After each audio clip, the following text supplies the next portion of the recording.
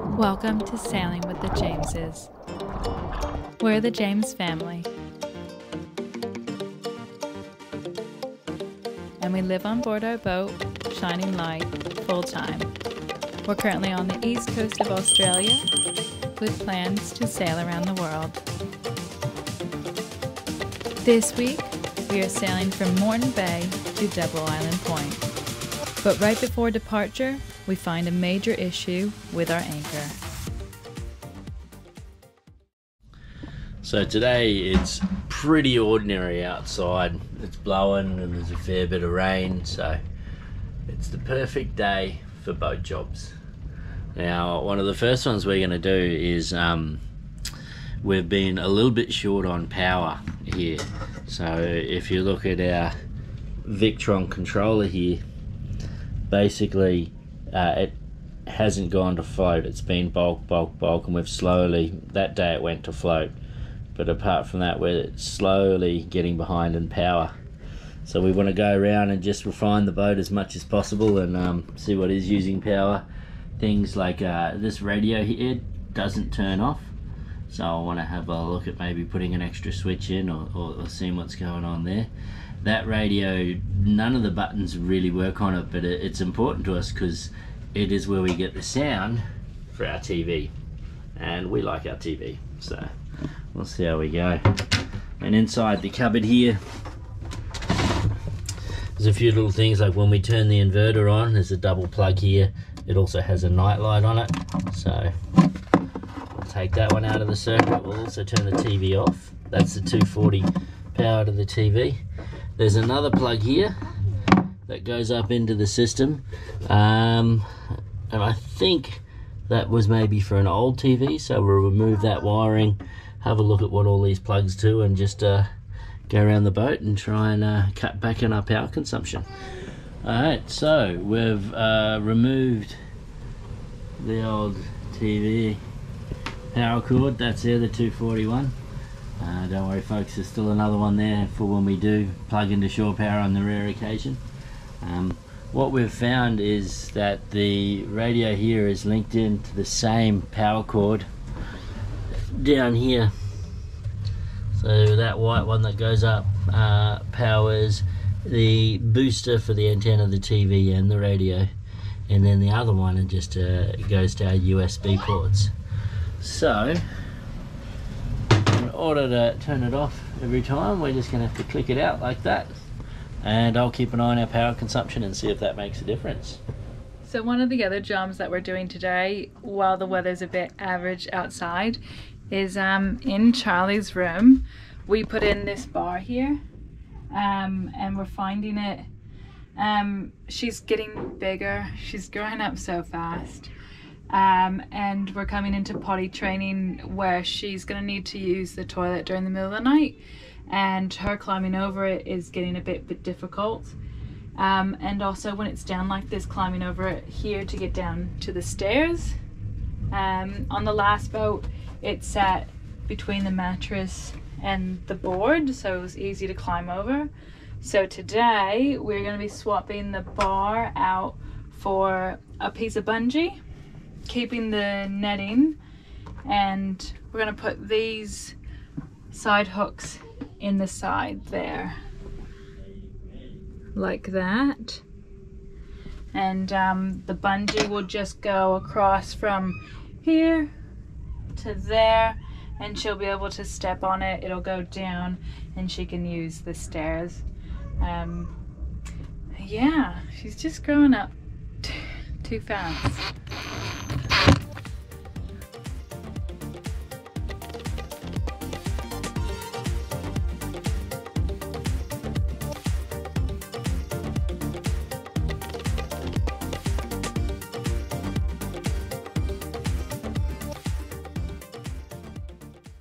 We have finished Charlie's bed, so it's no longer the bar here, it's now the bungee cord.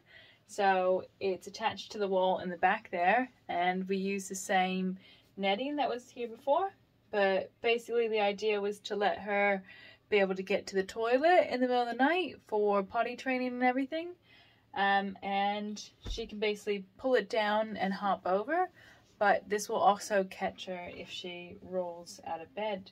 So she spent last night in here and she loved it, and we're really happy with the way that this turned out. We did attach it in the far corner. I'll show you guys.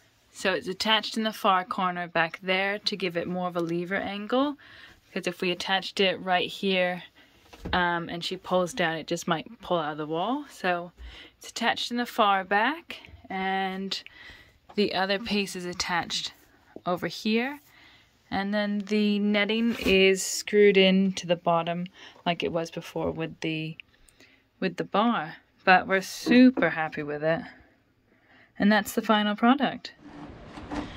Okay, so what we're working on right now is the anchor chain, and when we've been hauling the anchor, it's been rubbing against the side. It had a new roller put on previously, and the roller is not doing its job. The anchor is going off the roller and onto the side and scraping the living daylights out of the metal. So we're coming up with an alternative plan until we can get a new roller. I'll show you what it's looking like.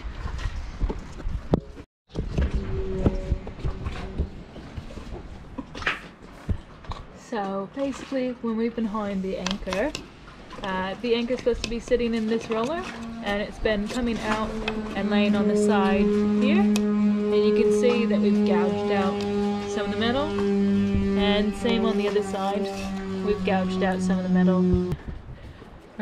I'm measuring this to bring back to Sam so he can cut it to length, and these are going to be popped onto the side. So it's not good. We've only been on the boat for a month, so it's quite a bit of damage for a month. So we need to do something to not do it anymore. So Sam's in his workshop. I don't want to get my workshop dirty, so I'm doing it out here so I can brush it off.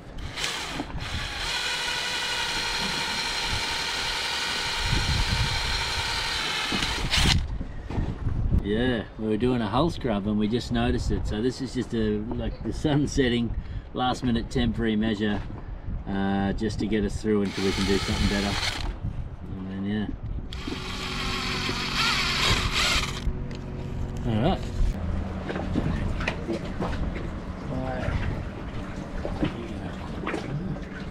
Alright, so this is the solution. Is this pipe on the edge so that the chain can rub against this and not the metal. Temporary solution. Yeah. Temporary. Yeah, see how long it lasts. You never know, some of my temporary jobs are still going years later, so fingers crossed. So yeah, you can see that the chain's just eating the metal. Oh, don't worry. Yeah, it is really just eating the metal. It's scary. We've only how been much on damage we've done. In a month's time. Yeah. The old roller must have gone like up and around or something. That's the finished product. Got the two plastic things there which should protect the sides, and they're temporarily held on with the strings, and in the daylight we'll do a bit more. We are up early at 1 AM the next morning to catch the tide out of Moreton Bay. We are leaving Tangalooma and headed north up the Queensland coast to Double Island Point. So we're just passing the Sunshine Coast now. Noose is over there in the distance, and we're doing 5.7 knots with just the head sail out, and about 11 knots, 12 knots of breeze out. And we've got two lures out, one on each side. So we've got a Qantas lure, the redhead out on this one, deep diver, and then we've got this little like squid thing, soft jelly on this one. So we'll see if we catch anything. It'll be really good if we can catch something, but we'll see.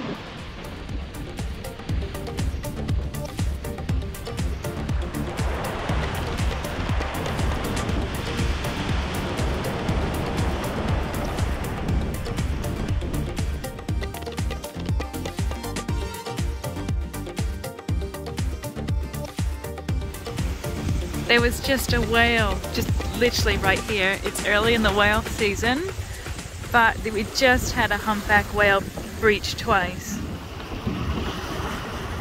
There's a whole heap of whales around the boat, so Kate's just getting in her harness and that now, and she's going to go off the back, put the GoPro in, and see if we can see them. There's another one there.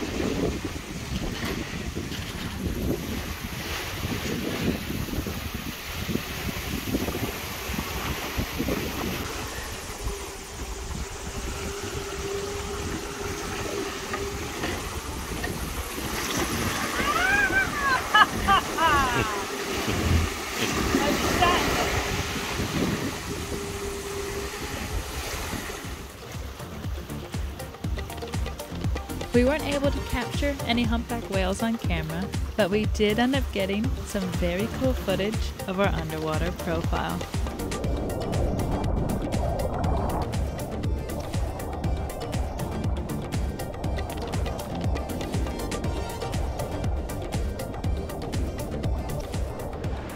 So we're about 15 nautical miles away from Double Island Point.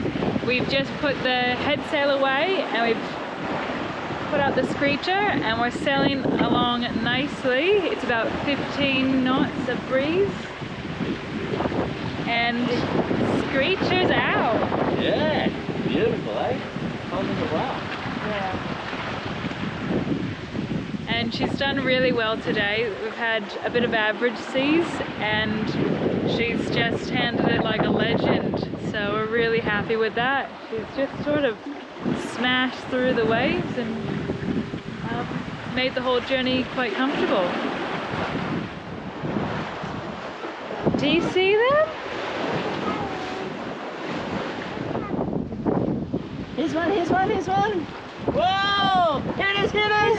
Here it is! Whoa, whoa, whoa, whoa! Oh, there's more! Look at him! Yeah! So it's about 5 o'clock and we're arriving at the tip at Double Island Point. We're just going to go around the corner and to the left, and Double Island Point's over there. And but it's another half hour-ish? Yeah. Another half hour, and we're going to drop the anchor outside Double Island Point and then we'll go in tomorrow morning. And we're super excited because we've heard a lot about Double Island Point, heard a lot of good things, so we're really excited to see it.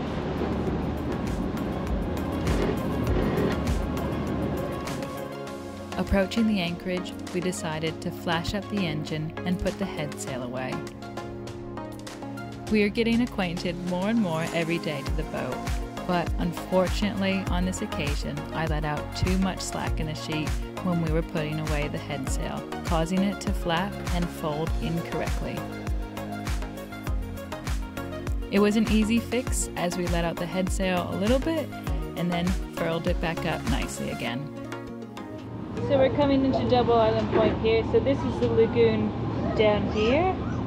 But we just read on Navionics that someone's saying that the sandbank actually extends further and you've got to hug the beach and don't trust satellite imaging. So it's sundown at the moment, there's the sunset over there, and we'll just anchor outside and go in the morning. Join us next week as we navigate the shallow entrance to this disappearing anchorage and we get an uninvited guest on board. Thank you for watching. Don't forget to hit those like and subscribe buttons, and we'll see you guys next week.